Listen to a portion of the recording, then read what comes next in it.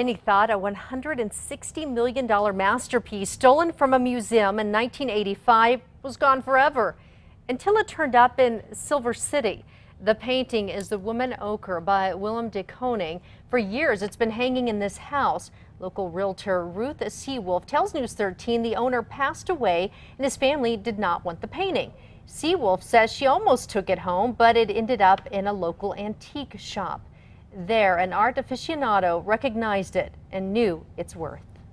It's surreal, kind of, that I held it and that we had it and had the chance to bring it home.